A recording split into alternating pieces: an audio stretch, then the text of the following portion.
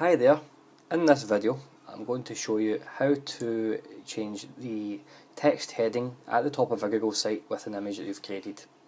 So I've created this image here, I'd like to use that as my heading. First thing I'm going to do is go to More and then select Manage Site. I'm going to uncheck the option to show the site name at the top of each page. I'm going to save. Then I'm going to go down the left hand side and select Site Layout.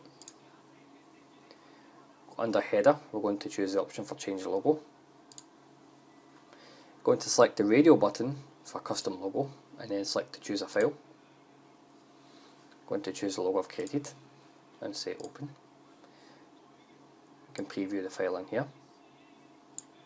I'm going to say OK and I'm going to say Save.